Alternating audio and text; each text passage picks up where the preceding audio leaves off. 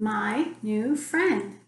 And this is a Scholastic story, and some of the characters in our story are actually animals that we might see on the farm. Remember, this week we're learning all about farm animals, and I have some of the pictures of some of the farm animals that we might see.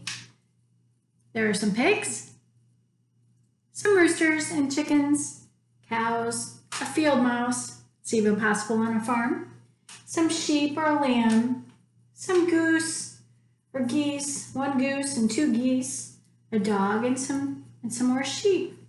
So let's read our new story. What I love about this book is that it kind of teaches us that friends can come in all different shapes and sizes.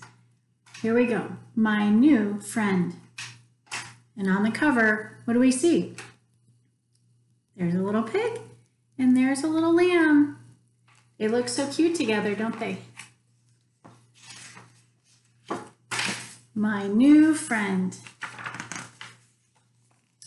My new friend is different from me. Take a look. They do look different, don't they? This bird is called a parrot, and it's red with blue and yellow wings and a white beak and some white on his face. And look at who his friend is, the cute kitten.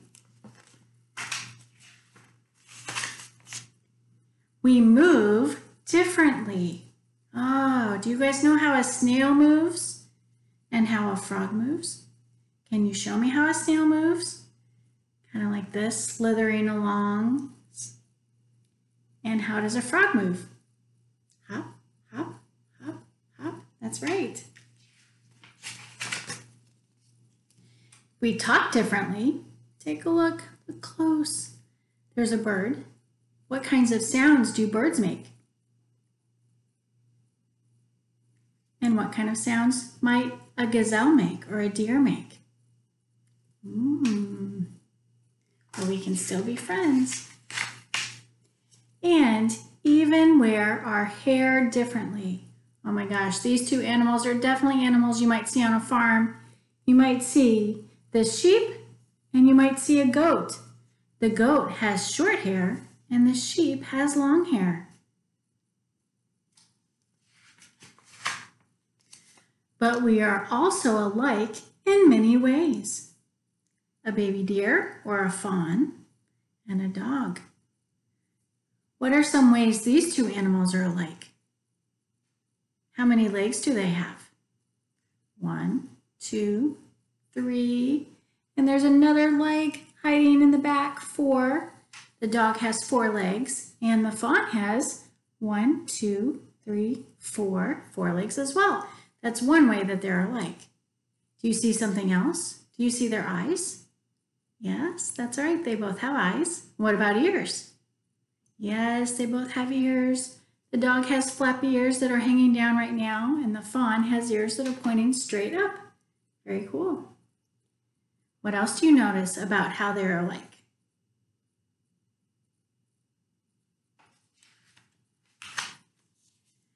We both love playing outside. Look at the raccoon hanging from the tree, and this is a porcupine.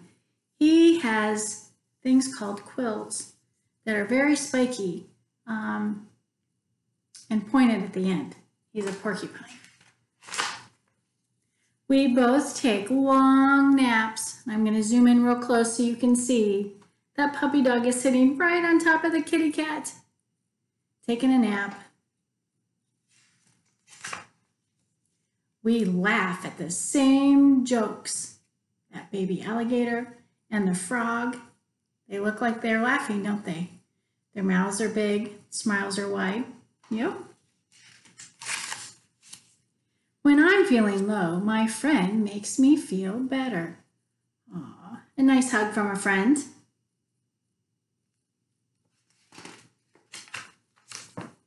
I love my new friend.